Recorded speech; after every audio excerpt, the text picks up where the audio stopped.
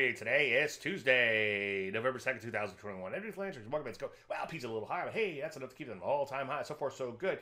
Nice little breakout above this prior little peak remains intact. So far, so good. Again, take a look at the NASDAQ. Bam, winning up over 0.5%, closing at all-time highs. Here's the thing.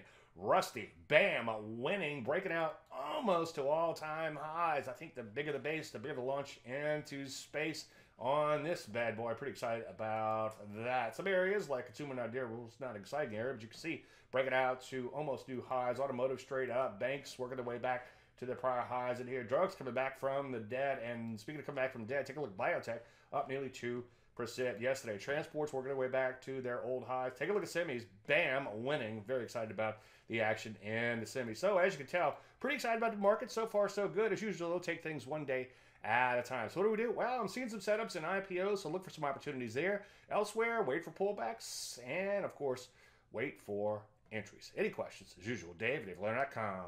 I'm Dave Landry. You heard about